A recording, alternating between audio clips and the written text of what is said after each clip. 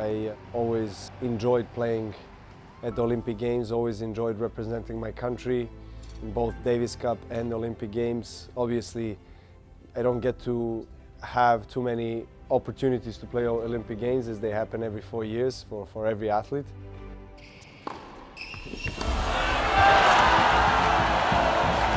It is one of the dreams, of course.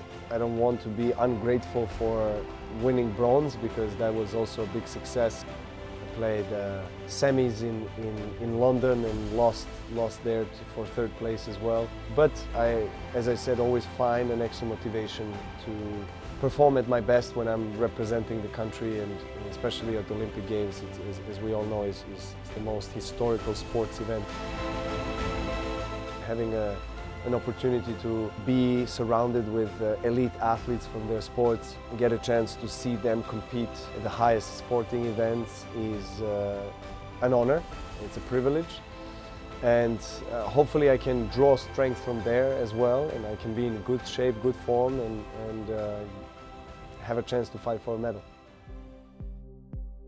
It's a very unique experience. I'm enjoying it very much, and I have stayed also during Beijing Olympic Games and Rio. I was staying in the village, kind of interact with athletes, you know, dine with them. They have questions for me, I have questions for them.